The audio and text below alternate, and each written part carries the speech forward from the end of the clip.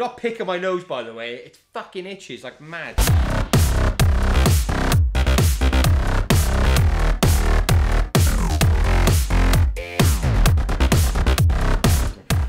Welcome back to Mad Science Films, episode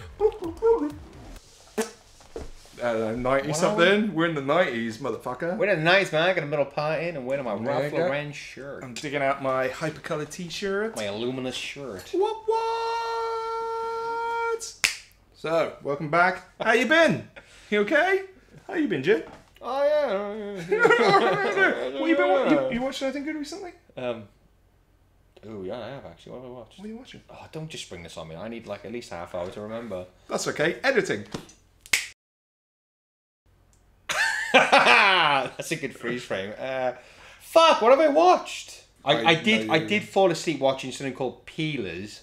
Peelers? Was that on Netflix or was that on Amazon Prime? That sounds like a Prime Video kind of deal. Yeah, very 80s. I think you've told me. Most things I fucking watch is very 80s. Is it actual 80s or fake 80s? No, it's not even fake 80s. But if the film was shot on film and it aged, it would just fit in nicely with all the other 80s films. It's like this weird like oil slick thing that turns people into like these zombies. Like oil comes out their eyes and they just it's really cool. But I fell asleep watching it, mate. So not because it was shit. How cool can it be? Yeah, I'm just very tired.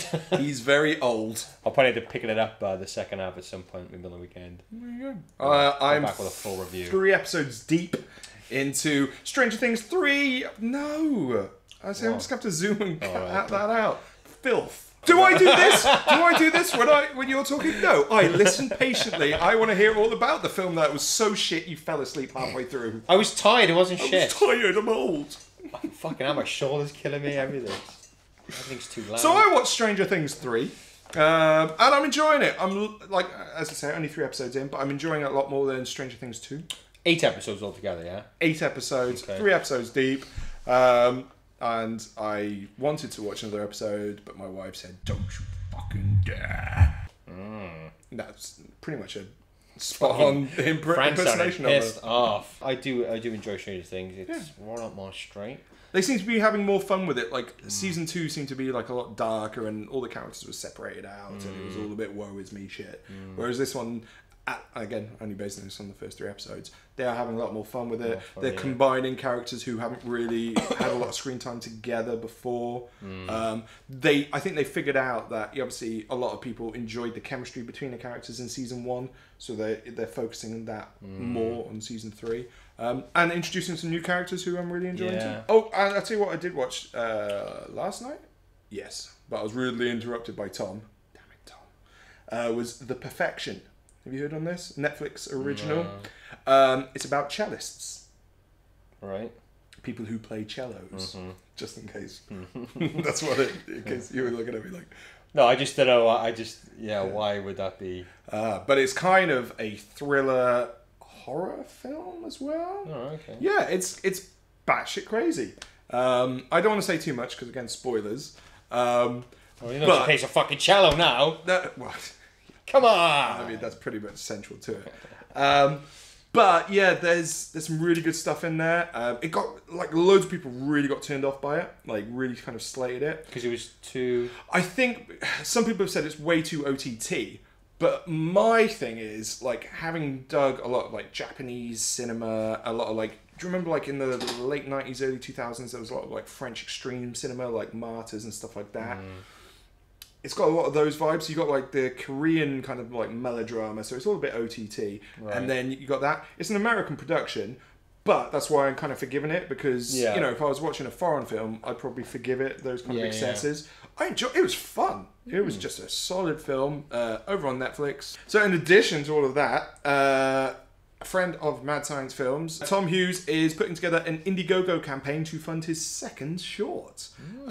So yeah, I met Tom about a year ago at last year's Cardiff Mini Film Festival, actually.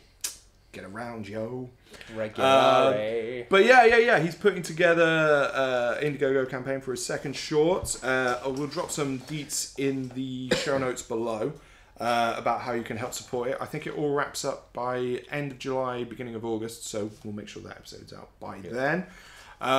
Looks like a really interesting short. He's got a very strong visual style as well. He's a photographer as well by trade, and like it's fashion photography, which, as you can tell, I mean, obviously I'm very fashion conscious. Well, yeah, I mean, yeah. I don't just throw this on. And it's cool that there's like another genre filmmaker kicking around in South Wales, putting out stuff and, you know, being passionate about it. He set up his own production company, Ritual Video, so give them a like on your social media. Put .com on the end though, because if you just search Ritual Video, I mean, yeah, there's some weird shit out there. Yeah. His first short he released online recently called You Killed Us, and a fun little short. Nice little setup, really creepy, powerful payoff, nice bit of gore. So yeah, looking forward to seeing what he does with Wargrave House and future projects. So check it out down there. Give it some cash, give it some moolah, give it support. I think he's got some good perks there as well. And check it out, yo. Hi, my name's Tom Hughes and I'm a filmmaker from South Wales, and I need your help in making my new short film, Wargrave House. It's a classic chiller in the style of The Others or The Changeling, and will be shot this August in Hereford in a Grade 2 listed building. The story centres around Helen, a driven doctor that stays late working at a surgery one night, only to be haunted by the ghost of a woman that died there. It's full of tense, creepy set pieces that slowly build an atmosphere of dread around Helen until she must make a decision that could change her life forever. To make this film, I need your help in raising $2,500. This will allow me to get a great crew to shoot the film, an editor, a sound designer, a composer, and have a budget to submit the film to festivals. In return, I'll be offering perks that you can't get anywhere else, like pre-release digital downloads of the film, posters, signed BTS stills, t-shirts, and even props used in the making of the film. With your help, Wargrave House will be completed at the start of next year and will begin its run on the festival circuit.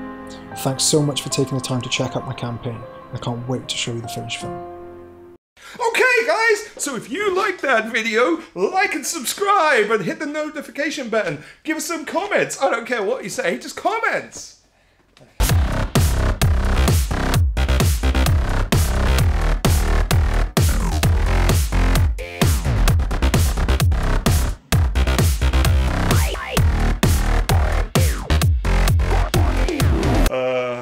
All right, Ed. I'm a bromosexual. Bromosexual.